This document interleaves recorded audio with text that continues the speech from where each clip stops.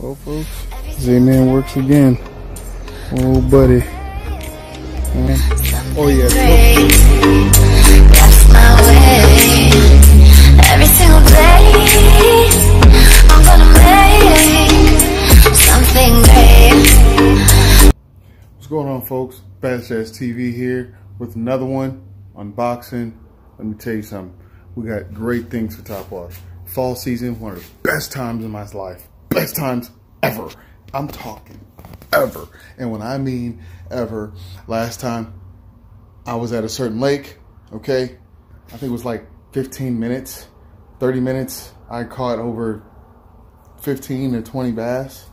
And like, cause I got on to school, and it happens at least once or twice during the fall time where you can just get on them and get on them and get on. It's like every other cast, every few casts, you're getting on one. Whether it be top water, shallow cranking, you know, buzz baits, right? Top water's walking baits. Got to love them. So here are a few things that I particularly love about fall fishing, love about fall time bait. Let's get into it. Rock it. All right, folks. First, we have up some of my greatest top waters that I've ever used that were sent to me. Oh my God! Thank you again, Tackle Warehouse. Gotta love these guys. But anyway, look, 13 fishing top water baits. As you can see, this is a dual pitch bait. I use these for mostly muddy water due to the what? Yes, you heard it. The sound. That sound profile is what I love. Okay. This one, dual pitch, 94. The reason why I got 94 series is because, or 94 size, is because of the size of shad that are in our ponds here and bigger lakes that are here in Southern California. Our next one up is the Pathfinder bait. This is a fairly new bait to 13 fishing. This is in the 110 size. But I love these because we can walk these over grass. So that helps a lot when those fish are under that matted vegetation and there's those little holes, but yet they're on the edge of those weeds. Now you have a chance to actually climb them on top of those weeds and let them sit there and then erratically come off those weeds. And that usually draws a strike. As you can see, guys, whoop, let me move it up. As you can see, there's a ball in there, and listen to it, listen to it.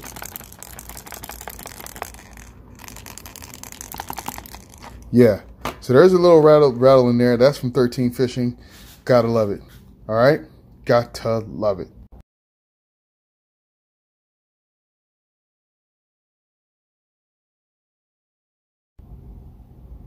All right, folks, our second set of baits that we got from good old Tackle Warehouse.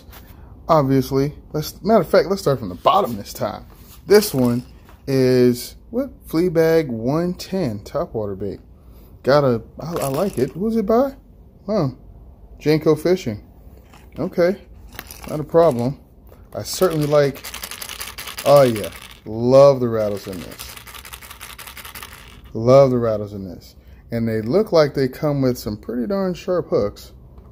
Oh yeah, may not even have to change those out, but we're gonna see. But as you know, top water, fall, rocking that out. Next one, Yellow Magic.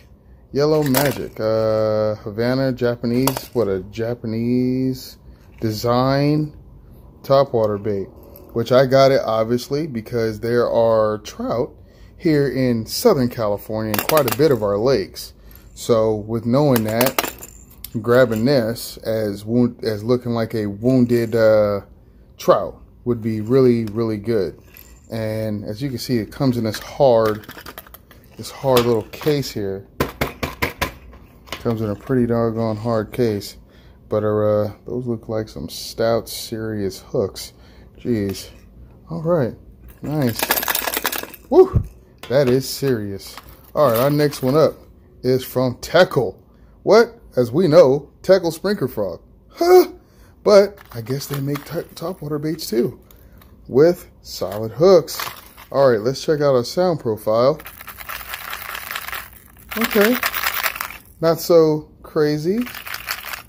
Okay, It says knocker on it. Okay. All right. Okay, a lower pitch. Seems like a lower pitch bait. A little bit lower pitch bait. Not too crazy. Nothing too crazy. But okay. I like that. I think this is gonna come into play there. You know? All right. And as everyone knows, yes, Strike King. Got to love the Strike King. Okay. No, this isn't a silent. This is a little bit louder pitch than the tackle here. But, nice. Gotta love it. Top water. Let me start walking these. Do I have to change out the hooks? Looks like I may not have to. Let me see. Change out the hooks. Okay. Okay, KVD. And your face is being covered up. That's okay. You guys get the gist. Oh, there it is. Hey, guy. But, awesome. Gotta love it. Top water. Pff, another one. And if you guys don't know, gotta have some trailer hooks. Got to have some trailer hooks. I do have more in my inventory, but these are certainly gonna come into play. Almost, it's so weird. Let me tell you, hold on. Tackle tip. Really quick, tackle tip. So, number twos and number fours are usually the ones that I use on my trailers. On every last one of these walking baits, every last one of them, I'll either put a number 2 or I will put a number 4, especially on the tail end of it. Only thing that I will ever change really is usually the tail. But if I happen to change the one that is under it, this one, you know, that hook that's right there, or if it has 2 here, sometimes I may put triple grip hooks on there, grip hooks, but oftentimes I usually put a round bend. I know a lot of people say, well, why would you do that? Well, as you guys know, top waters, what do? They slash at them. They slash at them quite a bit. And you can catch a fish just off them slashing. Just that simple. All right. Just that simple. And last but not least, okay, is boom. This right here. The small rattle trap. This is my muddy water, gotta love it, rattle trap. Loud, rattling, let me focus. Loud, rattling, hard vibrating bait. This one. And it's a very small one. It's one of the smaller ones that they have. Let me see. So hold on. Let's see here. It's one of the smaller ones. So let's kind of inspect it here. Like, it's literally, okay, let's compare it a little bit. This is not a very big bait. So look at it compared to the size of that. Okay, it's a very small rattle trap, and for some places that even I fish in our lakes and ponds here, and you know, bigger bodies of water, this thing does have weight, so you're able to cast it quite a ways. You know, quite a ways. Definitely got to change out these hooks right here, but yeah, certainly worth it. Great, either muddy water, might even be able to use it in clear. Who knows? Or I'm sorry, staying water for the most part. But yeah. But anyway, that's just one of the boxes. Let's get to going on the other one. Favorite thing during the fall. As you guys can see, what type of colors that I do have. I only use Picasso Lures high performance skirts. I love these skirts because they're full, they're bulbous, they really make that skirt flare and shine and all the other kind of stuff. So, Picasso Lures, skirts, gotta have these things. Okay, this is right now predicated around more muddy water, stained water type deal, because you know, you never know. But I do have other ones for clear water as well as stained water. So Picasso Lures, gotta love those. Moving on to Z-Man and the jackhammer that came in the other box. This skirt, love this skirt, but I haven't really seen this very much at all. But this is more of a crawl pattern. I got this majority for like thinking about ahead. I'm really thinking ahead is really what it is. I'm thinking ahead, That's what you got to do in the game of fishing. Think ahead. Your winners, this is going to be a bait that you can bounce off the bottom, you know, do this off the bottom, bounce up and down, that's going to be an awesome thing. Yes, got to have that. So, Boss Outdoors, got to love these guys. I've never even seen a buzzbait like this with this head. This head is flat completely on the bottom, but the thing about it is I love the design. The hook shank is far enough back. The hook shank is far enough back, but also the tip of where that we could get one out here. Hold up. Let me kind of get one out here. There we go. So, as you guys can see, this barb, this wire right here, is far enough back. Now you can decrease it, you can cut it, do whatever. You can put your blades on here and make it shorter if you want to. But I recommend, actually this one is pretty darn good, but it's in the variation of the head, because why? You don't want them just slapping at the blade and not getting the hook. So hook to blade ratio, I want to say. Hook to blade ratio. Yes, and yes, they're blanks because I use these up here, which glad Tackle Warehouse had these. Thank you very much, Tackle Warehouse. The blades, they also had these blades, and it's really good to customize your buzz baits so you can get the best sound out of them, or you can make them as silent as you want them. That's the good part about buzz bait fishing. You can make them as loud as you want, you can make them as quiet as you want, or even in between, something like that. But moving on, these, you can find these, or used to be able to find these in Walmart. I don't know why they don't carry these anymore. Maybe just because people bought them like crazy. I went to 3 different Walmarts and still could not find these.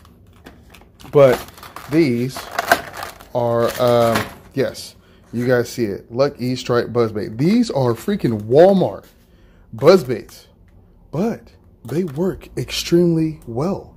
Extremely well. I have caught several bass on these. I obviously do my due diligence, people. I take these skirts off, replace them with these skirts. I take these skirts off and I put on these skirts. Okay? I put on Picasso Lures skirts. They do fit on here, and you can take one off and variate it very well without cutting the line. If you need, whether it be water clarity or notice that the fish are going at certain baits, certain colors, you can variate them. And now going to the blades on these things, the blades are pretty good. But what I do is I modify the blade. I keep the same blade on here oftentimes. I keep the same blade on here.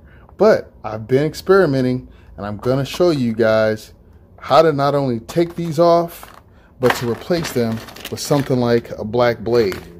This is Q14, okay? These are black blades. These are black spinnerbait blades.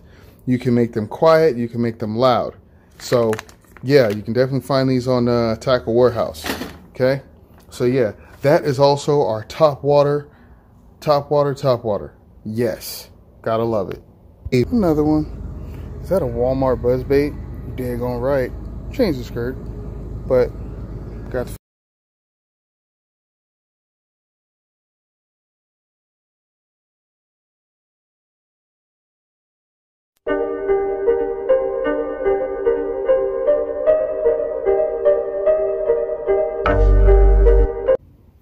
Boom, Bash Edge TV. That is fall fishing, okay? That is fall fishing, and we're gonna get to more fishing as soon as we can. I'm gonna give you more videos, more in-depth look to what we got to do for fall fishing. Fall fishing is a great time of the year, and at this time, you should be catching quite a bit of bass by now. Holla at your boy, Bash Edge TV. Another one. Peace.